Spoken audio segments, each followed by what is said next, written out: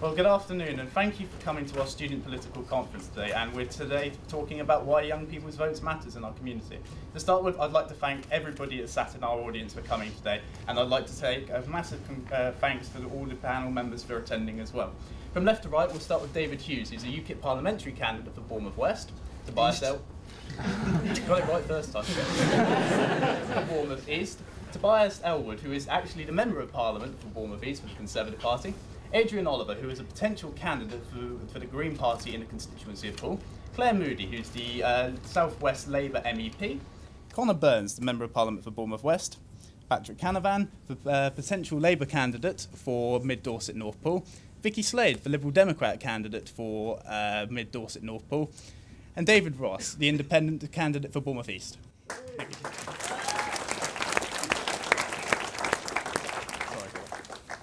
Right, let's start with a question. Right, our first question today comes from Daniel Bryant, please. Daniel Bryant. Right, so we all obviously know the importance, supposedly, of the youth opinion. The problem is, though, the youth opinion is largely more left, and in an area such as Dorset and south of England, we've got a primarily conservative and right-wing government in place locally. So my question really is why do we see so little left policy and, well, opinion from the youth, which is primarily left, actually considered by candidates and people who are in place who are actually more right-wing? So why don't more right-wing candidates and people such as the Conservatives, who primarily have power in the south, actually consider these options, like building wind turbines, with a little bit more consideration when there are so many of us which do support green policies? Yeah. Connor Burns. That's a very good question. Can I separate out two things? The first thing, the difference between candidates who stand on a platform and then become members of parliament. So as a candidate, you have to set out what it is you believe, and you have to try and persuade the whole electorate, straight, gay, black, white, men, women, of your merits and why you think your arguments are the best ones for your area and your country. And then when you are elected, you have to be, in a sense, above politics and represent everyone, whether they voted for you or didn't vote for you. I have the great privilege of representing the overwhelming majority of Bournemouth University. It's almost entirely in my Bournemouth West constituency, both the campus and where we are today. I spend a lot of time talking to and engaging with students at BU. I do a lot of interviews for young people for their projects. Just before coming here today, I met two young journalism students downstairs to be interviewed about their project on A&E. I don't, by the way, also believe in this thing. I think it's patronising to talk about something called the youth vote. In the same way I think it's patronising to talk about the women's vote or the gay vote. I think we have to appeal to a country and set out our vision and our principles. And I think in terms of what the government is doing, I mean, you might call it right-wing. I think some of our Liberal Democrat colleagues would profoundly disagree with that description of it. But I think for young people, what the government is doing, the current government is doing, in fixing our economy and making sure we have an economy that creates plentiful jobs so that people can graduate into a vibrant labour market to get the means to pay back the fees that you have for attending university. I think those things appeal as much to young people as they do to any other segment of the electorate. Adrian Oliver. Well, I think the question is primarily directed to the other candidates on the panel. We are seeing something different today happening. There's something called the Green Surge. Over 20,000 people have joined the Green Party in the last 20 days. Membership today is passing through 60,000. So what that means is there's increasing critical mass locally of people who are supportive of what you might say left-wing or certainly green policies. And you will see in this election a full slate of Dorset Green Party candidates for the first time, where we haven't stood in 4 constituencies before and we haven't stood in Bournemouth East since 1983 as the Ecology Party. So there is now an opportunity for those that have joined and do understand that the way forward is green to get involved and actually get green people elected, first at council and then in Parliament. So it will come. David Ross. I think there's one thing that's worth making a point about is that generally people become more right-wing as they get older. Speaking as a 58-year-old, I've seen that thing happen to myself. But it also, what what happens with democracy is you do elect somebody to run the country or the council or whatever, and they've won. So you get what the majority has voted for. That's a fact. Of course, it's likely to change because we look like we're going into a more fluid situation, and we're likely to have perhaps more coalitions in future. Whether that will make a big difference, I don't know, because of course one of the problems is that the tail can wag the dog, as we may see at the moment with the current coalition. If you go to places like Israel, the tail is wagged very strongly, sometimes by very extreme people, because you have to form a coalition from a disparate group. Patrick Canada. I think it's always easier for the governing party to get airtime, and other candidates really have to struggle to get that kind of coverage. But of course the election's a fantastic opportunity for us to set out the things that we believe in. But one of the things I would just emphasise is don't believe that it's only the Green Party that has green policies, because that's not true. All of the parties have green policies. It's just a question of what those policies are and whether they reflect what you want out of, what you would like to see in terms of renewable energy or whatever it is, sustainable energy. The key thing in this election is to try and identify a whole range of issues that interest you, that motivate you, that make you want to go to the polling station to put your little X on that bit of paper, and find the party that most closely reflects your range of views, not just on green issues, on the environment, but on the economy, the NHS, all of those things which motivate you. Find the party that most closely reflects your views and vote for them. Why Selwood? Well, firstly, thank you for organising this. I think it is an interesting analysis to say that students represent the left or vote left, and therefore you're not necessarily represented here. I was president of my students' union at Loughborough University, which isn't known for its sort of political involvement in dialogue, but it was the case there that many people on both sides of the aisle were involved in politics. It depends how engaging that you want to be. So I wouldn't say, and maybe we'd take a straw poll here of how many would vote for the left or how many would vote for the right or one party or another. The fact that we're having this debate is actually very, very good.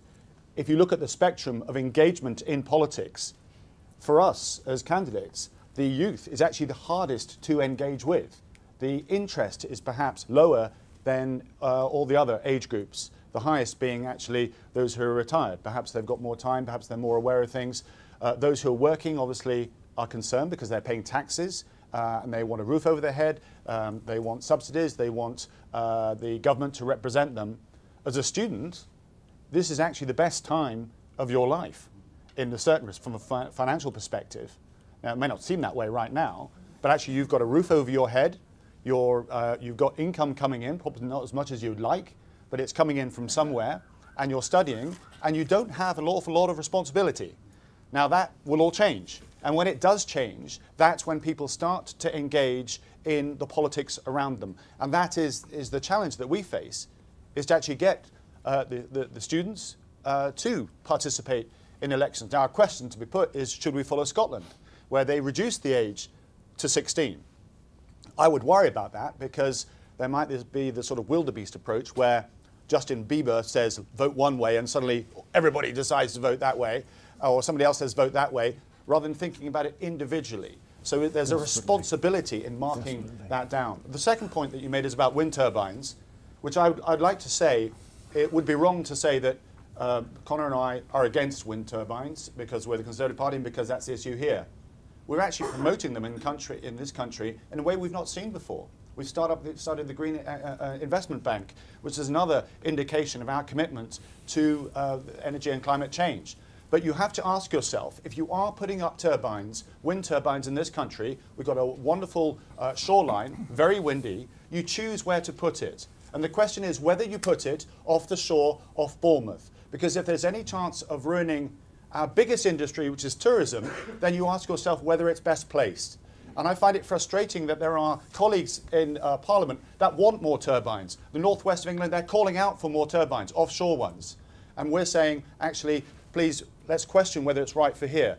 So let's actually have more turbines, but let's site them in the appropriate place in Britain where they are welcomed, not where it could affect an important industry such as Bournemouth's tourism. Vicky Slade. Well, I'm really sorry, but I can't believe how patronising that was to young people, Tobias. The idea that somebody who cares enough to go out and vote at 16 or 17 would be interested in Justin Bieber. I mean, my 7-year-old's interested in Justin Bieber, but certainly not my teenager. But I think that's utterly patronising. I also disagree that youth aren't interested in politics. I remember when I was at school, I didn't go to university, but when I was at school, that was the time I got passionate about issues. And what we have to do is take it from people being passionate about an issue and something that matters to them and translating that to saying that issue has a political basis and turning that into getting them engaged in politics. And I think the biggest issue we've really got is that for too long, politicians and political parties have known that older people will vote. There are some areas where you could, pin a particular colour rosette on a donkey and people of a certain age would probably vote for them. Younger people don't do that. The number of young people have said to me at the doorstep, I don't know if I'm going to vote because I don't understand it enough. I wish I heard that from people of an older generation. I wish they actually took that much care about how they vote rather than just do what they've always done. And I think we need to think very carefully about making sure that we have policies that young people are engaged in, then they will vote.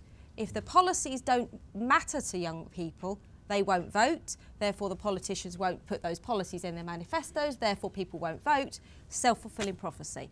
So that's really key, making sure things that matter to young people are in our manifestos. Mental health, environment, education, those things are critical to young people. And that's what the tail wagging the dog, i.e. the Liberal Democrats in the government, have been bringing in. So tail wagging the dog and patronising, great. We'll go around the rest of the senators. Thank you. Yeah, I think it's a really important point that you raise. Speaking as a Labour politician for the whole of the South West, you have some left-wing politicians representing, or one in my job. But I think what we have got is this problem with the engagement of young people in politics and young people not tending to vote, and that's a real issue. It's one of the things why I was really pleased to get the invitation to come here today and sort of talk with yourselves, because the outcome of that is you get the policies that we've seen over the last 4 years. So you've seen the scrapping of the educational maintenance allowance, you've seen the Future Jobs Fund go, you've seen tuition fees get to the stage that they're at now. And all of that, I believe, has come through as a consequence of politicians feeling that they're able to ignore young people's issues because young people haven't engaged in the ballot box. And I think that's fundamentally wrong. And I think there's a responsibility on us to try and engage you much more so that, but I also think there's a vicious spiral effect on that as well. However, I am very happy to say that I am very supportive of the Navitas Bay development. So the issues around environment, I, as an MEP, part of my work in the European Parliament is through a committee. It's got the environment and energy as part of its remit. And I have actually been doing quite a lot of work in that area, which has been supporting renewable technologies and green industry. And I see the Navitas Bay development 9 miles off the Dorset coast as being part and parcel of that important agenda that I can support both locally but actually through my work as kind of your Labour elected representative as well. David Hughes. Your question really makes out the case for people, all people really. We're at a university, Hastings, here this afternoon, so we tend to address ourselves to younger people of student age. And your question really makes out the case for engagement in politics. And if you're really sort of passionate on the sort of your own political ideology, then you need to do perhaps more than just go to vote on polling day, but associate yourself and identify yourself with those groupings that represent the view, the ideology, the world view that you want to present. I mean, one of the essentials of a democracy is that it is a bottom-up element. It should not be a top-down. And one of my great concerns is that we're seeing in this day and in this age a greater move towards centralisation, which means a detachment from people in general, and we begin to see a top-down kind of form of government. And this is anti-democratic, it's not good for us as a country, and we need to see people getting more engaged, whether your view is left-wing or whether your view is right-wing.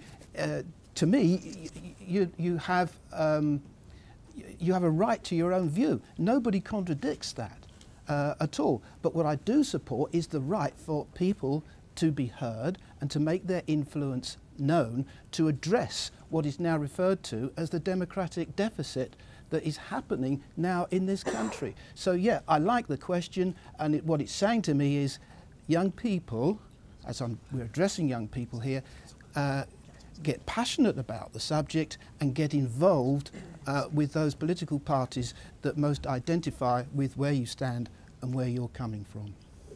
Okay, well, being a question time style debate, let's have some questions from the audience, please. The lady over there. Hello. Mostly just a question for Mr. Ross over there. Right. Just a few things. You made a point earlier about having sort of you got more right wing as you got older, voted a different way. Firstly, would you say that you got more right wing, or that the things that were once considered left wing in your youth are now considered right wing now because of the shift in society? And secondly, if not, why do you think that older people vote differently from younger people? Why would you make that shift as you got older, basically? Right. Well, of course, the whole nature of politics has changed, because the issues that we used to talk about in the past, many of them aren't here. For instance, we never talk about the balance of payments problem anymore, because unfortunately it's so bad that we wouldn't like to talk about it. Those of us, some laughs from the older people who remember that one. I think fundamentally you get a bit more right-wing as you get older because you become quite more practical. I think Tobias made a fair point about that, that as you have responsibilities, and I'm a person who for the last 30 years has had to feed his family through his own efforts. No public job. I was in a public job for the first 9 years with the tax office. That makes you feel very practical. You want solutions. You want things that work. And whilst you sympathise with people who tend to, the left tends to be quite idealistic. I think less practical. And I like to think, I quite like to laugh when things go wrong that were the unintended consequences of left-wing policies. For instance, devolution.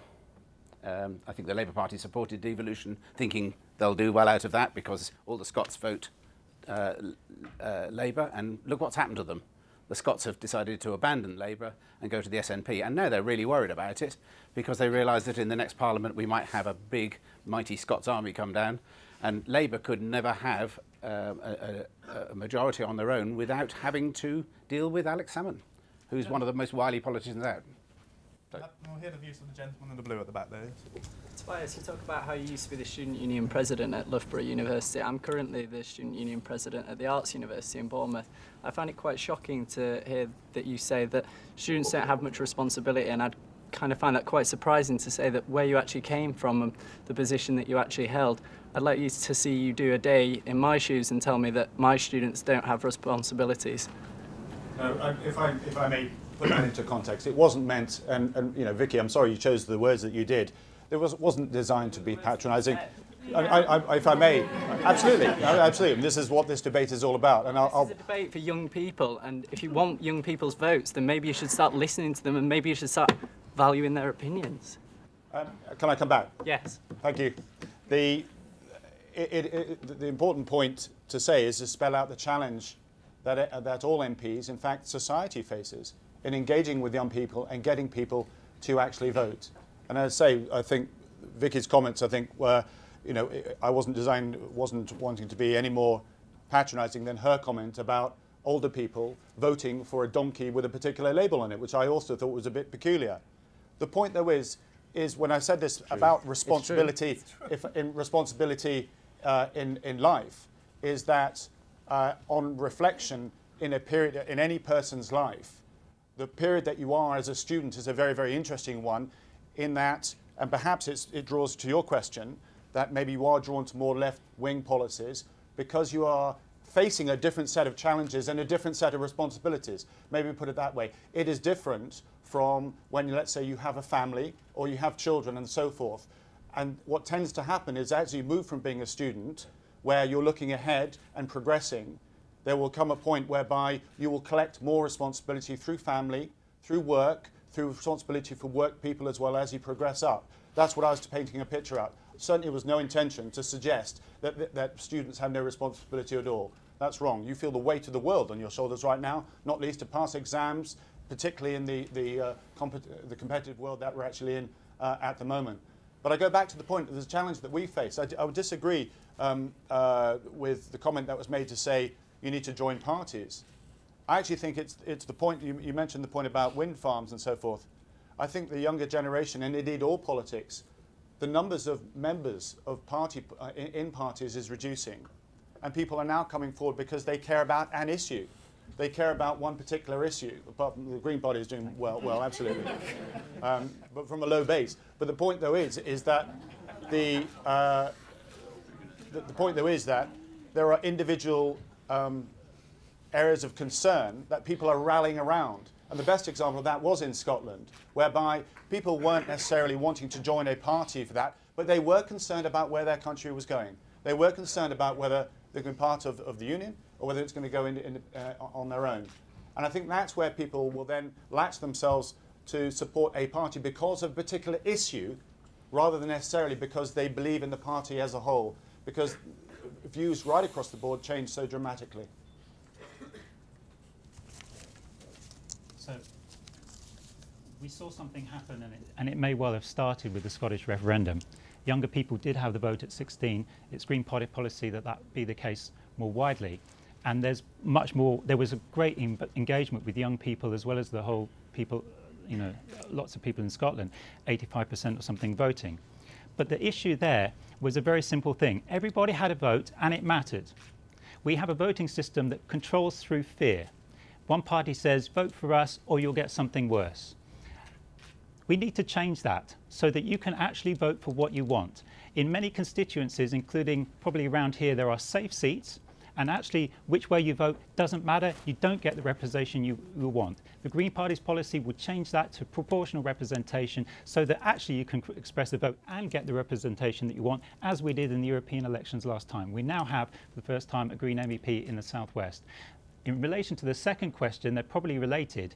We've seen there's another issue about why people are not voting, and possibly young people, in that we have now the four parties, other parties represented here, all support the same neoliberal economic agenda, which is corporate-driven, is market-led, and doesn't resolve the issues like housing now. We've known we've needed houses built for decades. They haven't fixed it. Has the market fixed it? No. The market's interested in building luxury homes with big profit margins. Government is an opportunity to do something to improve the quality of life for all. These parties have abdicated that responsibility in favour of the market. The Green Party will put people before the planet and people and the planet before profit. That will make a difference to your engagement. I had some things to say about all of that. Please make it brief. Why don't we let them have more say? We're dominating this thing, and really these guys should have more. No, do you want me to throw the question out first? And then throw the question out first, and then I'll come back to make sure I get some say. There is, in my eyes, a major reason as to why parties such as the Green Party and UKIP are doing so well, especially in the young vote. And that reason, I feel, has just been exemplified pretty well with the comment that what I believe was intended as a joke regarding Justin Bieber, which was then... I'm actually quoting another student. I'm sorry that we've got hung up on this, but However, another student came back to say, we had a vote at a school I went to, just basically in context if I may, and I said, would you like to have the vote at 16, reduced to 16? And the actual majority, 2/3, said, no, we didn't want to. And I said, why? and they placed the concern that actually they didn't know enough about the system at 16, and they would be worried that there would be personalities, for which this is one, which I now hugely regret even mentioning, who might lead and say sort of things, and then sway the vote. That was the concern. I'd be interested to take a vote. Maybe we could do that, whether on that particular issue to go to 16 to 18. And I'm sorry to interrupt, but it's qualified. I agree with the argument made there. But then the problem that's represented in the political system, the response then given by the Liberal Democrat candidate, was quite frankly offensive. That people who are old will vote, the exact quote, pin a rosette on a donkey and old people will vote for it. My parents are old. They do not vote for donkeys, they vote for people. That is offensive. May I interject? You watch Prime Minister's Questions, and all you get is David Cameron and Ed Miliband frankly insulting each other. It's like watching a Year 9 fight outside the canteen. Isn't it? Maybe it's a bit more educated than who has the best toy tractor, but to be honest, it's not much different. Isn't it time, and would the candidates here agree, that the biggest surge in the youth support of UKIP and the Greens is because the Greens, especially, I don't agree with the Greens, but I do agree with the fact that they spend less time fighting with each other and more time listening to the people that are voting for them. Would the people here agree that something has to be done to focus instead on what the people want and not arguing between people shouting at each other across two benches in an incredibly old building? We need to actually listen to what the voters want, and then you're going to get voting engagement up. May I defend that point about pinning the rosette? Well, Patrick had something to say to start with, but I would like to throw it to the audience because we have got a fair amount of hands up. So if you would make it brief, that would be appreciated. Yeah, I mean, you are absolutely right. It's a challenge for all of us who seek to do this, to try and represent not just your views, but also to ask what your views are. And it's not just about us setting out our stall and trying to win you over to our side. It's about us saying, well, we say all this stuff and there'll be loads of it, but actually what do you want? When you've probably, so at some stage, you've probably had, you do these interview questions in preparation for jobs. One of the stock questions is, well, where do you see yourself in 5 years' time? The same is true in a general election. What sort of country do you want to see in 5 years' time? And it's up to you to tell us. And we have to ask you, we have to involve you more. And that's what's so important about devolution. We weren't doing it because we thought we were going to win something out of it. We were doing it because it actually matters. Because moving power closer to where decisions actually affect people is intrinsically important. You have to move power away from the centre, away from Westminster, more closer to where those decisions actually affect people. So we've got to get away from the top down and start engaging people and allowing people, empowering people, enabling people to make those kind of decisions for themselves. And that will change politics fundamentally. So right. Interject, please, on the age. Please make it brief. We do have a fair amount of hands. Age has been pinned to the donkey along with the rosette by mistake. But it is true. Historically, some of the laziest MPs in Parliament have been from the northeast of England, who are Labour. And truly, because they know they're in a job for life, because they'll only get, not because old people vote for them, but because historically it's a Labour area. And in the south, we're a Conservative area. It's a fact. It's a fact of life. The gentleman in the white there. Firstly, the point about that young people are more left-wing, I find that interesting given the Conservative Party actually has the largest youth wing. So perhaps in this room they're more left-wing, but if you look at the bigger picture, that's not necessarily true. And also on the fact, the reason is that young people have become disengaged in politics, as has everyone, because the parties all look the same. You've got Nick Clegg, David Cameron and Ed Miliband, all three career politicians. And we need, I think the adversarial politics of the 1980s was brilliant because you had a clear choice whether there was a fundamental difference as to whether you got a Conservative government or a Labour government. And that is not the case anymore. And I think, however, it may come back with Ed Miliband moving to the left and hopefully the Tories moving back to the right. we'll have a good divide, and we can, get back into proper politics again, rather than personalities and a lack of political convictions.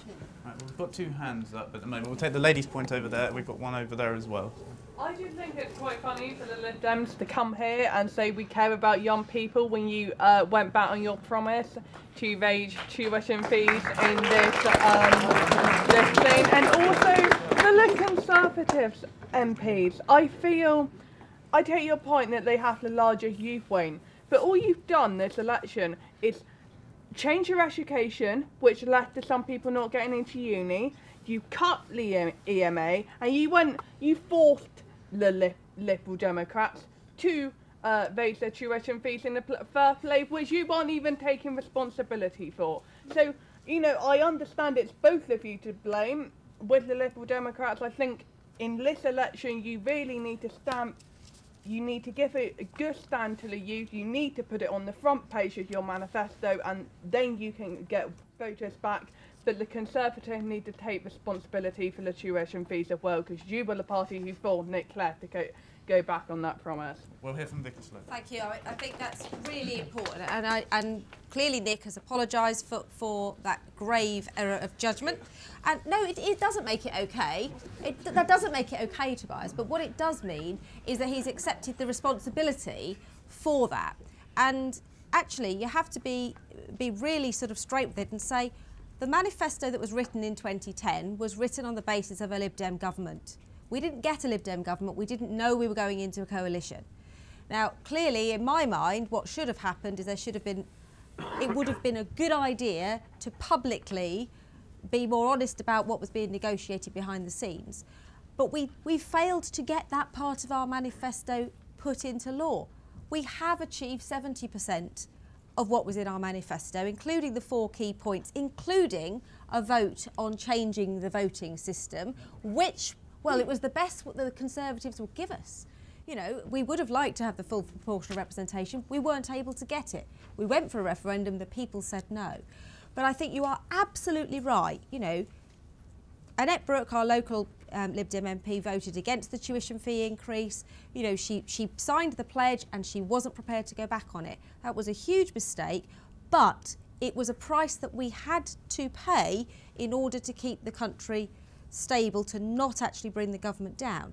But what I would say is, when we went into government, there was we now have more underprivileged children going into university. You're now 2.5 times less likely to go into university if you're from an underprivileged background. It used to be 4.5 times. So it is moving in the right direction. The amount you have to, the income you have to have before you start paying has gone up substantially. So your actual payback, and you've got no money to pay up front. So some people are accepting that, no, it's not an ideal situation, but it was a decision that we had to take. But you are right, it's a joint responsibility, and we're the only people that have been punished for it. Yeah, I agree.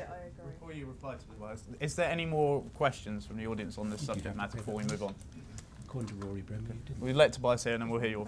I think the education bit is a very, very tough one, and it fits into the world that we now live in. We inherited, when we came into office, the worst deficit and the worst debt that this country has ever come across. Well, I mean, that is a reality check. We can ignore that at our peril. And the reason why we are now more competitive, and the reason why Britain is the fastest growing country, not just in the G7, but in Europe as well, is because we've had to actually take tough decisions. Tough decisions in defence, tough decisions in local government, and yes, tough decisions in education as well. Now, I'll say that when I went to university, only, I think, 5 or 6% of school leavers went to university. Today, it's about 50%. Half of all school leavers will go to university. And the question is, how is that then paid for? The government must make ends meet. And the tough decision was to say, let's have a loan system which allows you to actually do your studies and then pay it back in actually due course. So I'm sorry to hear that anybody's been denied university. That was never the case. And if there is a situation such as that, please let me know about it, because the whole system was designed to be able to pay back at a rate which you can actually afford. But I would say, with the number of apprenticeships that we're creating and the number of university places that we're creating, We can only have the best economy if we have the best graduates and the best workers and the best school leavers. We are achieving that because of the rigorousness in which we've improved British education. It is now better than the rest of Europe. We are doing far, far better than we were 5 years ago. And that's actually a tribute to the universities and to the schools as well. I mean, you sigh, but as I say, it's reflected in the economic outlook. If we want jobs in this country, we have to have an economy which is allowing businesses to actually flourish. And we've created over 1.5 million private sector jobs. And we've reduced the size of the public sector. This is actually good, and it's putting Britain on the road to recovery. I just think it's a shame that you targeted the youth instead of the old people, who, by the way, you tripled lots of their pensions, and also free university fees in Scotland. You're still paying for that. So is that really fair? Well, Scotland have their own system, so and it's a 4-year degree course, I think, there as well. But it's a devolved matter, so they choose their own system. But are you suggesting that somehow we should tax the older people? Is that what you're saying? Yes, because it's like the Esther Ransom was on the TV saying, I don't want to take my winter fuel allowance this year because I can afford it myself. That's a good example. Why do people who can afford it get the winter fuel allowance? Why do people in Spain who are expats get the winter fuel allowance? These are things that we've inherited, and they have to change. They're absolutely daft.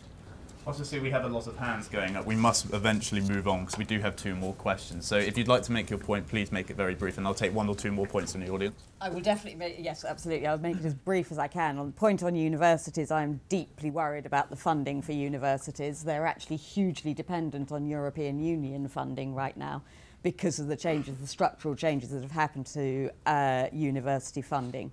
I think going back to the point which I haven't had a chance to respond to yet, which was the one about the experience of students now. I went to university as what's lovingly called a mature student. I already had my son by then, so it was a different kind of experience.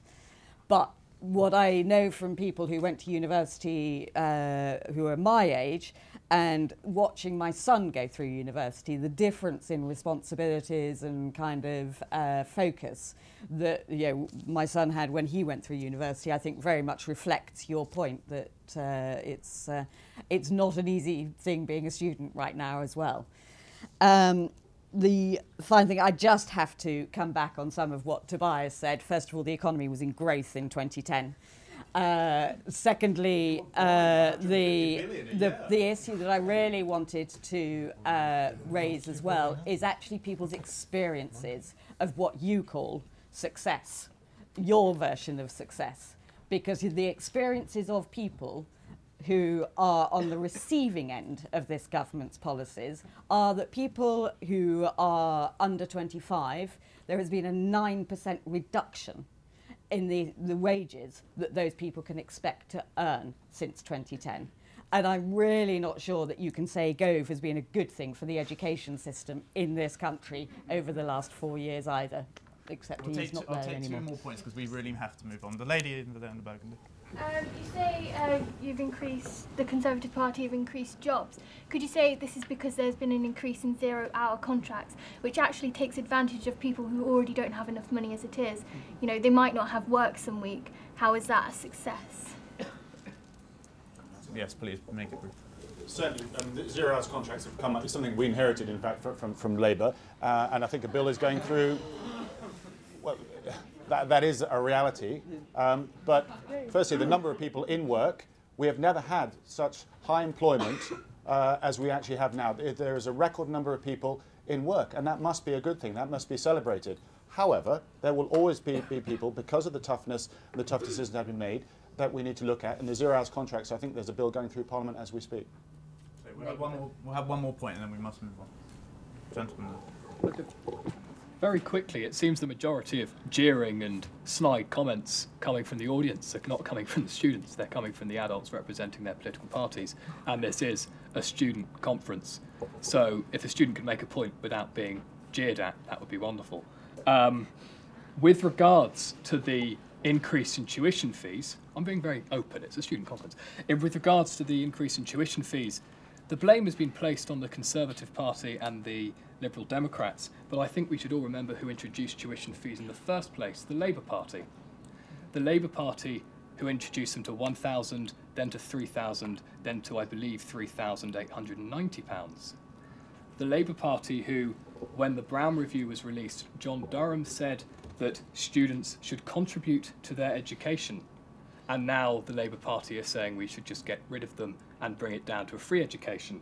And also Vince Cable, who said the Brown Review, I know he's a Liberal Democrat, the Brown Review was published along the right lines. Every major party approved tuition fees. And now every major party is backing out of it, or with the exception of the Conservatives, they are backing out of it in an attempt to garner youth support. Are the parties interested in the youth vote or youth ideas? Very quickly, because I've said very little. Please speak quickly. Can I just say, I remember before the last general election sitting in a room on the Talbot campus, and the question of tuition fees came up, and the report that had been commissioned by the then Labour government hadn't been published. And I sat there as my competitor candidates for the job as Member of Parliament Bournemouth West made grandiose promises about what they would do on that. And I was greeted in stony silence when I said I would wait for the review and the evidence and how we could get more money into the university system. It was greeted in stony silence. I was given a very good piece of advice very early on when I wanted to go into politics, and that in politics it is much more important to be respected than it is to be liked. And on the basis of the evidence that was put forward, I did go through the lobby and I voted for tuition fees. And I think on the panel today, I am the one who has the most undergraduates in my parliamentary constituency in the coming general election. And I will stand by what I did because I believe it was the right thing to do to create a sustainable, long-term, vibrant higher education system in this country. And I stood up and I put the case to David Willits as the bill was going through Parliament that we must amend the bill to ensure that the rate at which people repaid those fees when they went into work rose in terms of average earnings or inflation. That was put into the bill. We then ended upfront fees so people only pay at the end. I think it was the right thing to do. It may not have been the most popular thing to do. And can I just conclude by saying this? I do believe in votes for 16-year-olds. I believe in bringing them in alongside compulsory education about politics and civic life and governance in this country, because I believe young people, if they engage at an early stage with politics and are confronted with the decisions that we have to take in Parliament, will engage with that and will become better citizens through their lifetime. I trust young people. One of the things I quote most often is a lecture given by J.M. Barrie, who only made one public speech in his life, actually something many of my colleagues could take some inspiration from. And he spoke to the undergraduates at St Andrews University in 1922 in the aftermath of the First World War, where a generation had been obliterated. And he said that it was the task for young people to rise up and demand an equality of decision-making, a partnership with their elders, because they had further to go by definition than we have. And the decisions we take in national life today will have much more impact on your life than they do ours. And I think J.M. Barrie's words are as relevant today as they were in 1922. Thank you. Right, let's move on to the next question. And the question has come from Kirsty Bradbury, please. Okay, so my question is on education, and the point is that we are being taught to the test. We are not learning anything in terms of life skills. We don't know how to open a bank account. We don't know about politics, and we don't know how to pay bills or what bills, like council tax. We don't know anything about that. We don't know about how to do self-employment. We don't know about employment rights. No, we are just like saying, here's an English paper, here's a maths paper, do A plus B equals AB. What has that got to do with? I've learnt nothing. I've got 14 GCSEs plus 2 BTECs at secondary school level. I know nothing. I remember nothing. It's only like 2 years ago. And like my point is as well, you're pushing 50% of people to university, which is Mickey Mouse degrees like football studies. We do not need football studies. What is that going to do for our economy? Well, who wants to first take that? Tobias? I couldn't agree more. It's golf studies that are the one that got me, but football studies is just as bad. And we're now actually seeing many people, because of pressure, this goes back to the question earlier, because of the pressure to earn, actually choosing not to go to university, but to do other courses which allow them to pursue a career, but also not to spend 4 years doing that, and maybe to return as a mature student later. But you make a very important point about life skills. And there's something called the National Citizen Service, which has started up I just wonder, could I just see a show of hands? Has anybody done the National Citizen Service in Bournemouth? Did you find that helpful and interesting and give you confidence? And I think perhaps that needs to be enhanced to talk about some of the aspects. That's more about personal growth, understanding, building your confidence, these very skills, which are absolutely right. A university degree or 3 or 4 A-levels and so forth won't indeed actually focus upon. So that is something that I was personally involved in setting up, because it was based a little bit on the military experience of the national service, but something obviously for civilians. It's now being rolled out not just as a sort of volunteer program, but as something that can happen right across the board. But you're absolutely right. If we are wanting people to flourish in life, they not only have to be academically strong, but they also have to have the life skills as well. It's like people do vocation, because like you're going to get hairdressers saying, "Oh, here's an exam. Like, what's the equation to make someone bald?" I don't know the answer to that one at all. I completely and utterly agree with you. I visited a school in our constituency about 6 months ago where the young people were, it was a PE lesson, and they were learning about badminton, and I looked around and I said, "But you're in a classroom." And they said, "Oh yeah, we don't actually learn it outside anymore. We actually learn it on paper." And I thought the most ridiculous thing I'd ever seen, because the best way to learn badminton is with a shuttlecock and outside, hitting it around. So there has been a huge shift, which I think is a really negative one. Obviously, the move towards apprenticeships being taken seriously and being quality apprenticeships. There's no point them all being the very base level apprenticeships at, £2.65 an hour. But there is a need to have apprenticeships at all levels. The Labour Party talked about getting rid of MVQ2 level apprenticeships, and I think that would be really, really dangerous. I've taken on 5 or 6 apprentices in my own business, and one of them had come from school, no self-esteem at all. She would never have been taken on to a higher level course. We gave her the grounding. She's then gone on to a really reputable, high quality, national chain of hotels to take the next step up, and I think that's really important.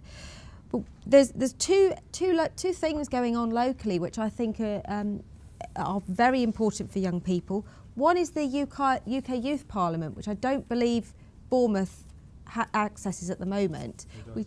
Does it? It's a vibrant operation. Okay. Well, it wasn't apparent at the last event we had. But next week in Poole we've got the UK youth elections, and one of the policies which they've brought in across the country is the curriculum for life, and it does exactly what you've said.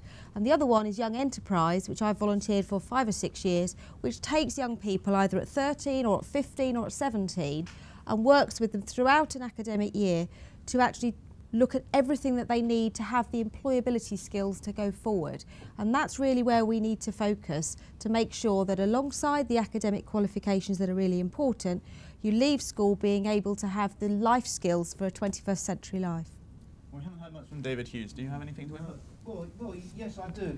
As far as education is concerned, and the question that you've posed, one of my reservations is the way that the school inspectorate works, and Ofsted inspections and the whole regime of testing success of schools by the regime of targets. And I think this has had a negative effect on providing an all-round education. My daughter is a primary school teacher, and when the notice comes up of an Ofsted inspection, they literally freak out nowadays. They are, teachers get depressed. They have to sort of meet very rigorous targets. And what tends to happen is to run education on a target basis format in order just to get past these Ofsted inspections. Of course, once the inspection's done, there's a huge sigh of relief and just dread the next one that comes along.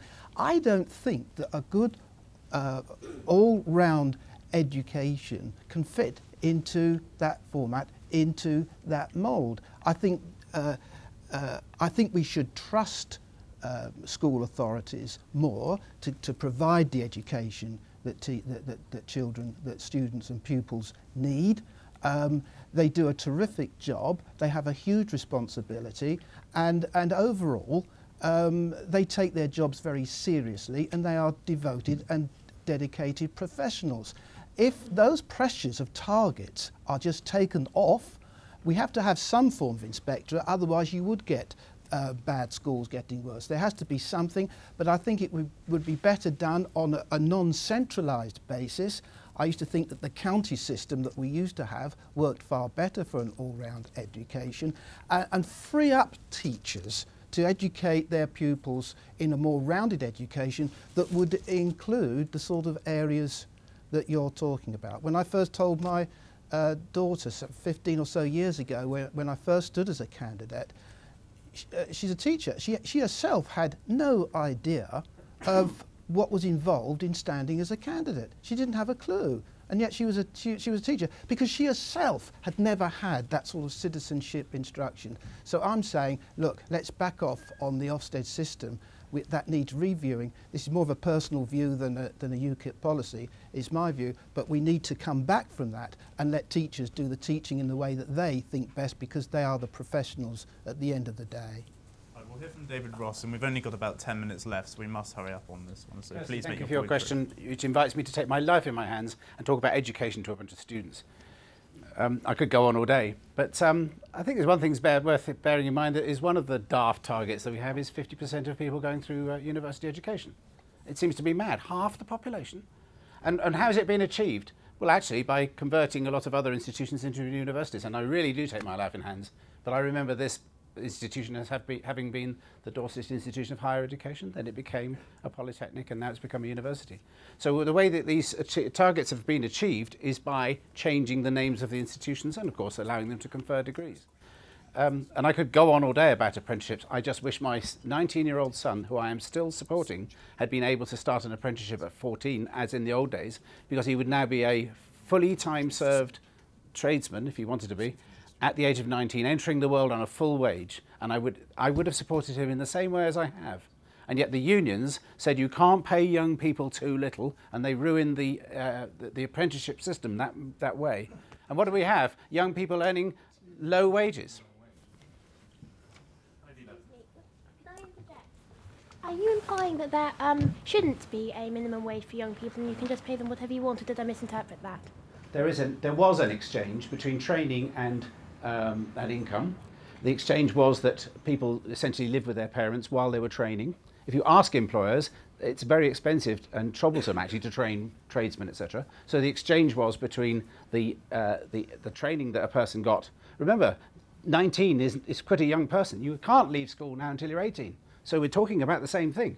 Coming out a fully fledged adult with a carpentry or electrician's proper time-served City and Guilds qualification, nowadays you'd earn a lot of money. Plumbers can make 60,000 a year.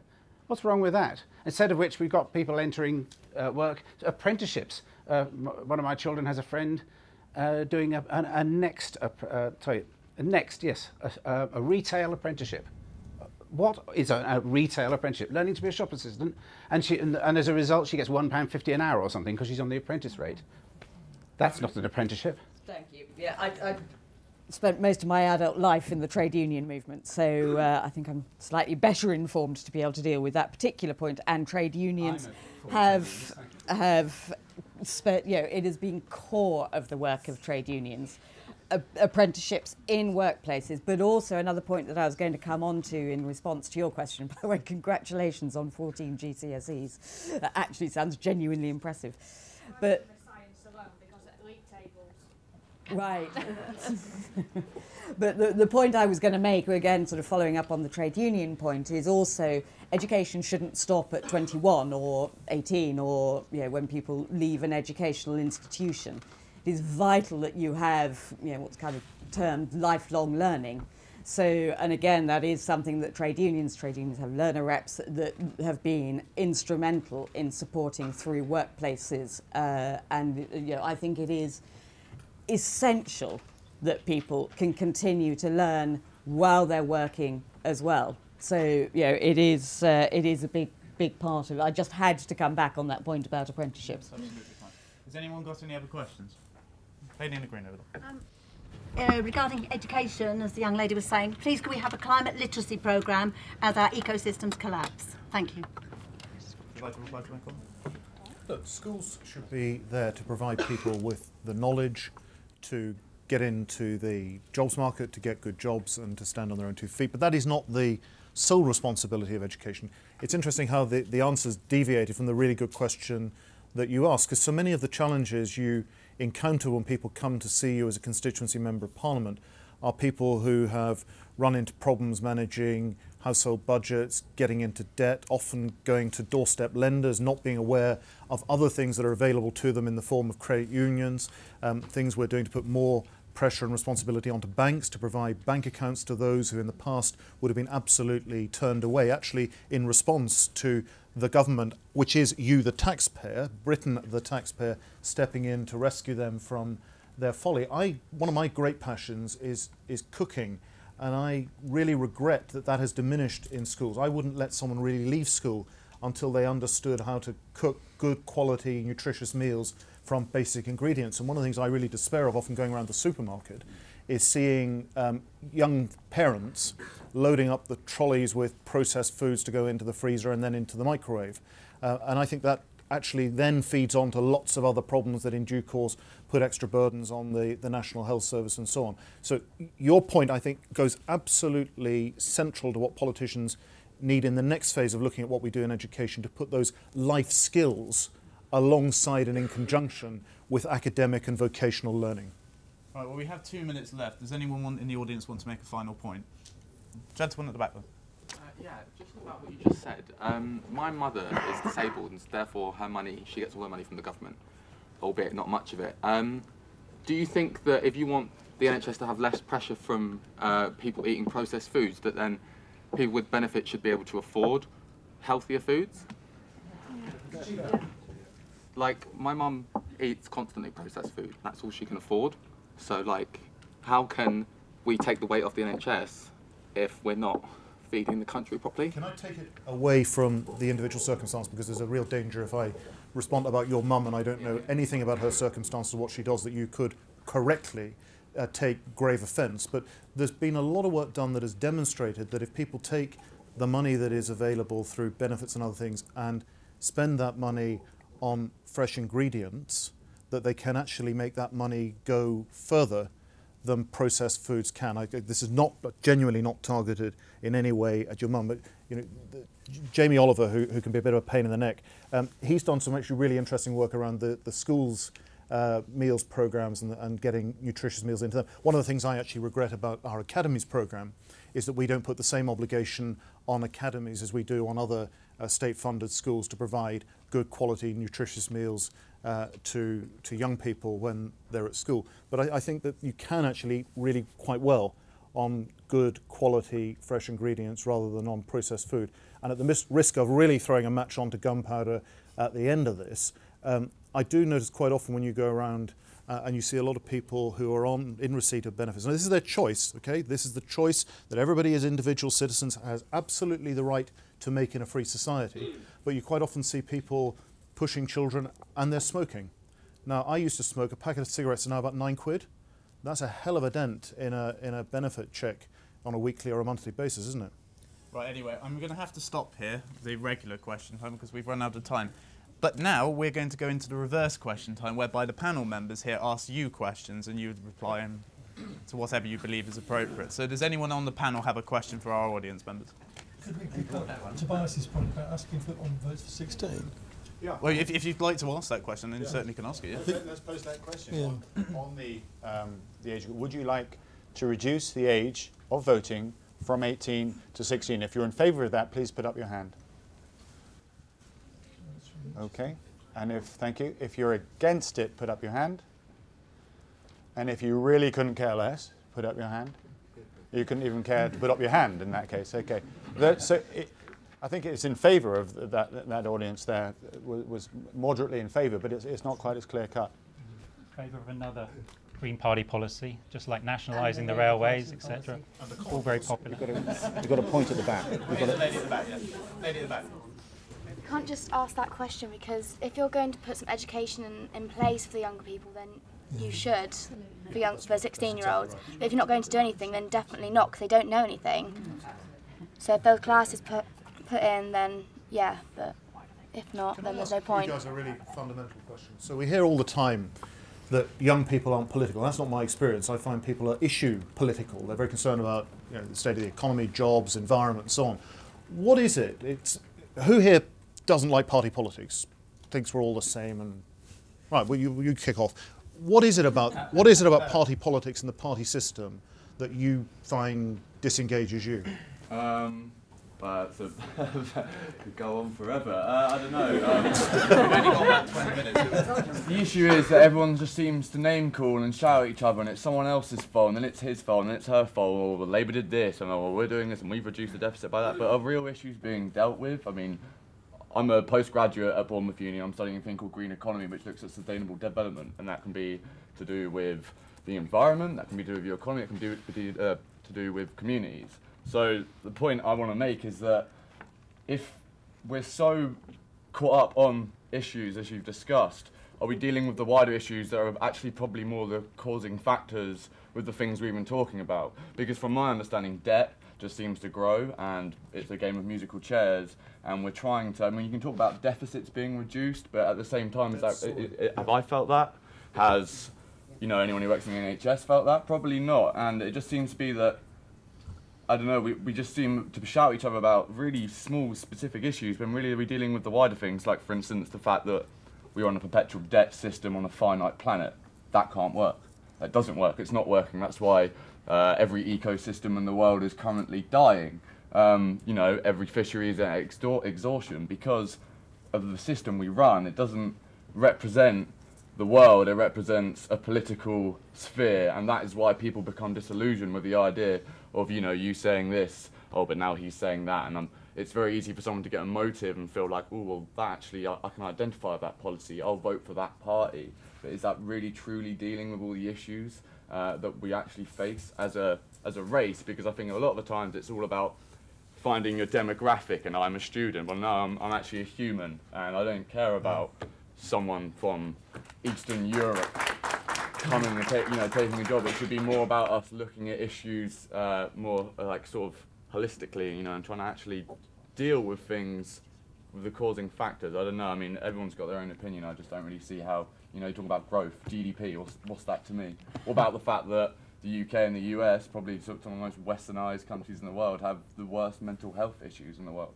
There is a reason for that. And I don't think we deal with those issues enough, and that is why I'm disillusioned with politics.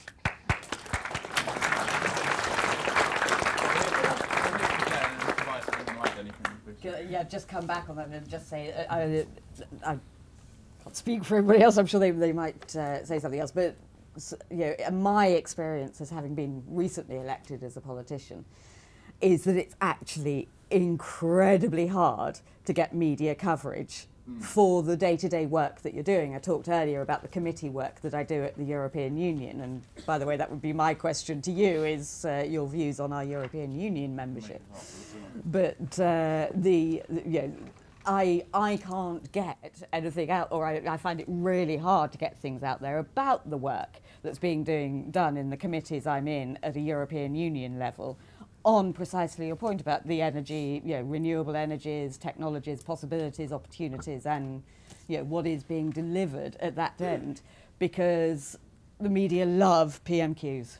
They love to see us beating each other up, rather than actually seeing, and politics is much more collegiate. We work together much more at a European Union level as well. So again, that denies its newsworthiness because it doesn't have that quote-unquote Punch and Judy element. But most people I know, actually, to be fair, regardless of the political affiliation, most people I know who have gone into politics have gone into politics because they do want to make a difference. They do want to change the world, and they do want to, improve society. We have very different starting points and, directions of travel about how we change society.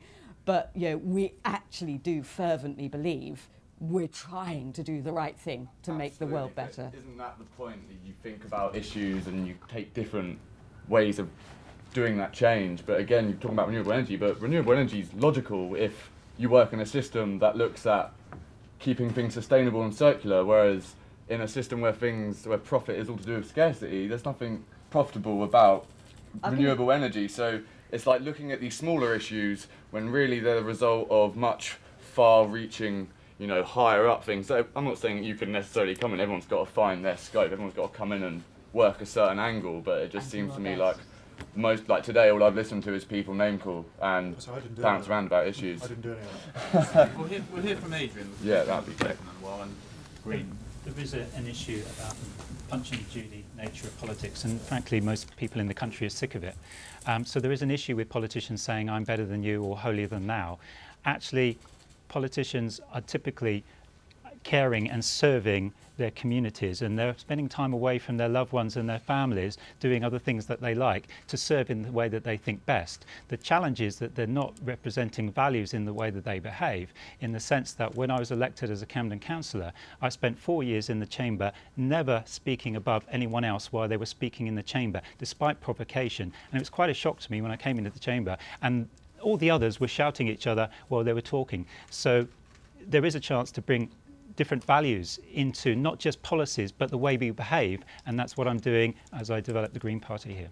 Well, the gentleman there's had his hand up for a little while, so. Okay, well the reason I think people become disillusioned, or certainly I do a bit, is because none of the parties are facing this hard truth of the deficit fully. I mean, yeah, we've cut the deficit in half and that's great, but we need to eliminate it, and the hard truth behind that is we need further spending cuts, and we need to really make the economy much leaner and make the public sector much leaner. Otherwise, we're just going to go down and down and down. Our debt is going to keep going up, and I don't think we're going to get anywhere good in the future. And the way to do that is, you know, stop sending so much money to the EU and abroad, and you know, and these in-work benefits that Labour introduced, just a total waste of money. Why you should get a benefit in work? Why not reduce people's taxes and then have them spending in the economy? They're just this binge spending. It's ridiculous. David, could I set a homework question? Why is it that since this government came in, the national debt, the difference of course between the deficit is the overspend each year, why is the debt has doubled when they have done their best to cut it back, and apparently everybody's complaining about the savage cuts? This is a genuine question because I've Googled it and I can't find the answer. Something must be buried in the national spending that we're stuck with. And Nigel Farage suggested that there may be 300 million, and I think he's probably right, 300 million unnecessarily being spent on the public-private finance initiatives to build hospitals that Labour saddled us with. Something's there that can't be controlled, and that's a concern to you guys because it's your future national debt. Well, they've sort of dragged everyone in the welfare net, haven't they, the last couple? I don't think it's it's not. This must be something else. Oh right. And it's a genuine question, and it might be sensible to research it on Google, etc. And you can email me the answer. Thank you. I've actually quite glad you asked that because I've asked. He knows the answer. I've asked Connor. I've asked Liam Fox. I've asked Michael Gove. I asked Nick Clegg. I've asked a lot of people this question, and every single one of them have given the same answer. I've made a deliberate point of making sure I knew what these answers were. Was it the party line or was it individual opinions? Apparently it was the party line, but I looked at it, and the second largest bill being paid by the government is servicing our debt. Interest payments on the hundreds of billions of pounds that we've borrowed. It's just looking at it that from a perspective of an ordinary human being, not a government, if you can't afford your rent, do you go to the bank and borrow 2.6 billion? Or do you think, probably get another job or maybe move somewhere where the rent's a little bit lower? You don't think, I can't afford my food shopping this year, I think I'm just going to borrow another 10,000. But governments do. It's absurd that governments are in power for 5 years, then they go, right, not our problem anymore, just hand the debt on to someone else. That's where the deficit's increasing, because every year we're paying more and more and more in debt interest, which previous political parties, not name calling, just previous political parties that are not Conservative or Liberal Democrat, have left us. That's the debt legacy that was left behind to us by another party, and we're now having to pay it off, which means that, and I don't mean we as in the Conservatives, I mean we are having to pay this off, because another party recklessly spent our money. That's where this increase is coming from. It's servicing our debt payments. Partly, but it can't be the whole lot. It's not enough. The annual debt interest isn't enough to have pushed it up by that much. There must be something that the government can't control, otherwise it presumably would have done so. I believe the annual debt interest is about £364 billion. No, it's not. No, it's It's about 50. But You make a really good point, but you undermine it by getting a really fundamental fact wrong. Debt interest every year is not the second highest item of government expenditure. It's not ahead of. It's not just behind the National Health Service or defence or welfare, which are amongst the biggest. The point you make is a good one, though. And you know, sometimes I get really frustrated with the debate in contemporary politics. I can say this as a backbencher. So I resigned from a ridiculous little job I had as a parliamentary private secretary to leave the government. So I can really be a bit more open about this. The difference between the Labour Party and the Conservative Party in our spending commitments in the next Parliament are actually pretty small. And we exaggerate that to create difference.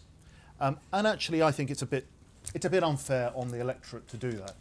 We need to have a really candid conversation in this country about what it is that the public expect of the state and how much tax we need to levy on the citizens, because tax is money that we take off people who earn incomes and bring in to the state and spend. It is not government money. Too often politicians talk about government money. Government has no money. Government only has the money it takes off the working population in this country. It is true that the coalition government has doubled the national debt. We've added more to the national debt in the first 3 years that we were in than Labour added in the 13 years than they were in. Now, that's not the impression you would get by listening to the debate on the airwaves. And if you say that as a politician, the media would write that up as a gaffe. Conor Burns, Conservative MP, issues major gaffe, makes major gaffe. The major gaffe is telling the truth. And if the politicians can't tell the public the truth, how on earth can we have a rationed and reasoned debate about how we bring that, firstly, the deficit down? And the point is absolutely right that was made at the end here. The deficit is not the same thing as the debt. The deficit is the gap between what government is spending over and above what it's bringing in tax revenue each year. The debt is the amount we are borrowing, which is soaring. And all politicians need to get a grip on this for one group's sake above all, and that is the young people in this room and throughout this country. Because if we fail to do it, you will have to. Also, Tobias, if you say your point, then we must throw it open to Really follow on from there. The pot of money that the government has to spend at the moment, or the amount of spending, is about 730 billion a year. That's what it is, 730 billion. We only make about 650 billion through taxes and all the other things. So there's a gap there, and that's the deficit that Conor spoke about. So we have to pay that back each year, and it is reducing. That's the deficit, that's the amount of money that we borrow each year, and it is sliding down, that's getting right. But because over a series of years, that deficit, we've not been able to make ends meet, has added up, and that's what you call the debt. So that is the trouble. And then the debt, of course, you have to borrow from banks in order to be allowed to have a debt, just as you borrow from a bank if you had an overdraft. And that interest on that debt is about £53 billion a year. So 53 billion just to borrow money, just to pay for the ability to be able to borrow money. And that's the challenge we pay. And you know, your example, oh, cut, you know, do more cuts. But you've heard other examples here to say, no, actually, we want tuition fees to be paid for. And that is the test of any government as to how they actually indeed spend that money. That's the difficulties of power, of the tough decision. Let me, if I can finish. I want to come back to the PMQ's point, because this is very important. Prime Minister's questions, which does seem you know, very gladiatorial. It is only, you know, a 0.5% of the work that goes on, and a not very relevant half in that case. And yet it is the yardstick from which everybody judges how Parliament is actually doing. Conor sits on a very important committee, the Culture, Media and Sport Committee, that looks at all sorts of things. The rollout of broadband wireless, for example. They can speak about all sorts of important things. Media, of how we punch above our weight in cultural matters on the international scene. That is all backed by government. Yesterday I did a debate on Ukraine and Russia and the sanctions that we're imposing on Russia because of what they're doing. And we also discussed the fact that they're now flying Russian aircraft, bombers, just off Bournemouth coast.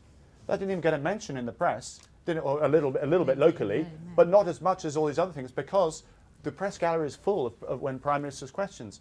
And I think the worry that I have, or that I think I hope the panel would share, is that we all want everybody to pay taxes, to get a job to be able to pay taxes, in your life, and to obey the law.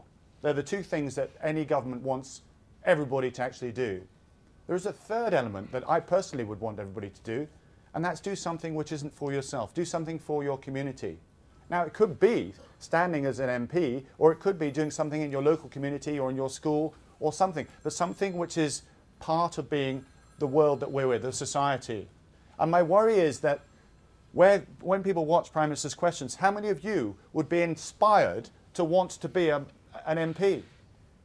May I ask, put your hand up if you would inspire to become a Member of Parliament in the audience now. Please put your hand up. And that is sad indictment on the fact that we are actually putting people off from participating in this important decision-making process. And I don't quite know what the answer is for that, to actually improve that. But the more that we have this knockabout, the more we have the gladiatorial exchange, the more people are put off from even wanting to step forward and wanting to sort of change the world that they're in. Well, we'll hear from the gentleman at the back because he's had his hand up for a while, and then we'll go to the lady over there. I think a great source of cynicism amongst particularly our generation is that there's no ideological struggle. Once the glorious victory of capitalism after the Cold War, hurrah, there's a general consensus over we all like the social liberal democratic states, we like a degree of free market economics, and because of that there's no institutional imagination. When we see the Prime Minister's debates, by the way, I like the shouting, the yelling, I find it all very thrilling. There's really just a bunch of furore over how we're balancing the books, so how are we meant to be enthused over that? We'll hear the lady up there and you can reply to whatever you'd like. So I just wanted to add on the point about building a conversation, and especially as we're all, like with the young audience today, I think it's very clear there's an outdated view that we're apathetic about politics, and I think that we're here and we're all really interested, and it's a confusing message that's been given. So I think what we want to say is in terms of engagement, I think it's stupid to think that just creating a Twitter account and writing a tweet is going to engage a whole audience. That's not what it is, but there's so many different platforms today that you can engage with us on in different ways. And I think that's what we want, but it's not our responsibility, because I think lots of people don't care enough about it at the moment, and I think it's your responsibility to go out there and get not only the policies in place, but also just your voice in place that you can engage with us on all these different levels, and we're willing to listen, but you need to go out there and it's not just on TV, but it's on all these different ways from new media where you can contact us and get our voices heard, and then through then I think we all will be able to engage a lot more with you, because we're not able to just watch TV and listen to a debate and understand exactly what's going on, because it's confusing. Would you be able to reply to that, because you've not spoken too much? I couldn't hear it. Oh, okay. Anyone who did hear it? I did, and actually I think today is a demonstration of how how that works, if you like, and the fact that you've got 2 MPs and an MEP and representatives from other parties as well, and that there are so many of you here, shows that there's a kind of willingness on both sides that we're feeling towards trying to make that engagement work, and I'm very, very pleased that it has today, and may more of these events happen. But it is, we all try and feel our way through social media and other means, and obviously traditional media as well, as doing events like today. I did just want to come back on some of the points that were made earlier as well, and the debt deficit, the issue around that, and one of the reasons that the government has failed to meet the targets that Osborne very publicly set on these is the lack of tax take. And this has been something that I think has been, is a very serious issue around this election as well, is wages. And whether people are or aren't actually benefiting from the economy. Because as I said earlier about the reduction in the level of hourly pay, the point that was also made about 0 hours contracts and the restructuring of our economy, and I think that is a hugely important issue.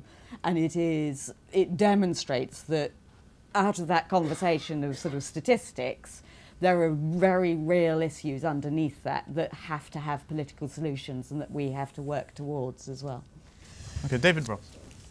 Engagement with the electorate is a key part of my campaign, because one of my frustrations is that MP websites really look like a gate, and you don't get past that gate. I created a forum. I was amazed how easy it was. £20 for a whole year to download the software, stick it on your website, and you've got a forum. It's wonderful. I thought I was going to have to ask a Bournemouth University student to do it for me. I managed it myself. I believe that an MP should be constantly in touch with the electorate and asking their advice and giving them information, such as what's coming up next week in Parliament, and also what are your views on it. If you're a retired major and we're going to vote on going to war, I'd like to hear your views. Perhaps we wouldn't have gone into Afghanistan if the retired military and historians had been listened to. We've got a few minutes left. Does anyone in the audience have any points to raise? Gentleman here. I just want to pick up on what that young lady was saying. It's a case where the national headquarters of the national parties need to communicate better with the local councillors. Your local councillors are the guys on the ground. That's the grassroots level. They know what's going on locally. They know what's going on in these guys' areas because they're there with them. They live with them 24/7. They're there. They know what's going on. So there needs to be better communication from the HQ down to you guys on the ground so you can survey your message right through the kind of chain of command, so to speak.